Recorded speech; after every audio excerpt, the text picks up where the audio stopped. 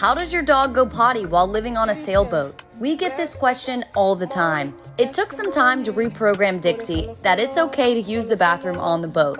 We took her to the front on the trampoline and would use the same words we use on land, go potty. Unfortunately, she held number 2 for 4 days, but when she finally went, we gave her lots of praise and peanut butter. Now she goes without any problems at all.